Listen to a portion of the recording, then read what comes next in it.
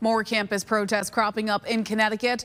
The group Students for Justice in Palestine has pitched tents on the campus in Middletown, protesting the war and what they say is Wesleyan's role in the violence. Students say they will remain in the encampment until the school meets its demand of divestment, disclosure, and academic boycott. In a statement to News 8, Wesleyan's administration says in part, quote, "The university is closely monitoring the situation to ensure the safety of all members of the university community. The university will not tolerate violence or intimidation."